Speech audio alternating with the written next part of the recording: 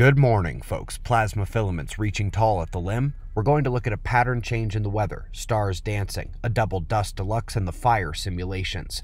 Let's begin at spaceweathernews.com and find the last day on our star very quiet. Minor dark coronal holes present as they turn across, while the bright crackling active region approaches center disk today on the south.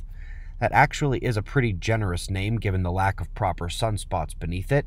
It is an umbral field and surface magnetism formation only. Let's look at the solar wind. We see that the phi angle flip has not been followed by intensified solar wind streams. Much of the coronal hole stream is indeed sailing too far south to hit Earth, and geomagnetic conditions do remain quiet. Let's take a quick look at the US and notice the orange for the heat in the southeast. That is going to change here in the coming days and bring a more fall-like seasonability to the region as the jet stream dips in hard over the central United States and spreads that chilly cheer the Rockies have enjoyed the last few days with the remainder of the country. Let's go out to space with the Pipe Nebula next. This dark feature does have some bright points, and two of them appear to be circling. Here is an animation of what they say is ongoing as these stars dance as they form, but I want you to notice the central region between the stars appears darker. This is a ever more common and deeply troubling aspect of simulating astrophysical plasmas. You might recall this issue broke onto the scene with those black hole simulations that simply asked the computer to leave that area blank, too hard to model. Well, it's sort of infecting the remainder of the simulations. In reality, that region is like a double Lagrange point. Material should actually accumulate there, as not only the barycenter between the objects, but because of the higher plasma pressure circling it. Let's do some dust next. First, an interesting piece on the ice core dust that helps us learn more about the onset of the last ice age. It's a very interesting read, but also a reminder that during the last interglacial, temperatures were 8 degrees Celsius higher than they are today.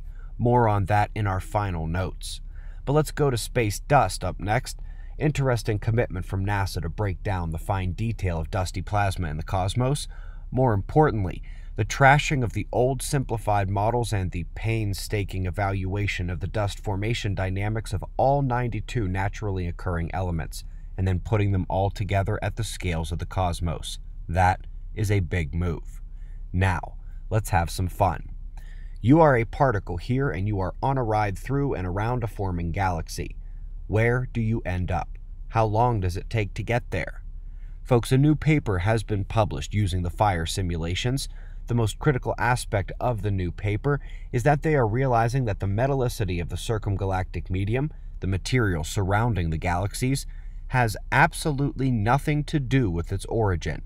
The plasma and gas and dust and everything else that coalesces in the cosmic web and feeds down onto the galaxies ends up going on such a crazy ride through those galaxies, often more than once, often filled with collisions and photoionization events, that they are determining most of all that what they thought they knew and had put into their presumptions simply doesn't work. Folks, sometimes we get revelations, and other times it's merely the recognition that more work needs to be done. Both this new work using the fire simulations and NASA's dusty promise we heard a minute ago are forms of the latter, but are the first steps towards rectifying these cosmological paradigms in the proper direction of plasma. Last but not least, folks, the last interglacial was 8 degrees warmer than it is now. Max global warming thus far has been 1 degree.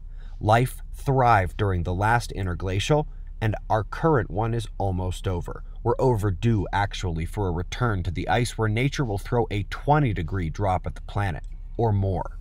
The entire story is in Climate Forcing, our movie from August. It is linked below the video, alongside Cosmic Disaster and Plasma Cosmology.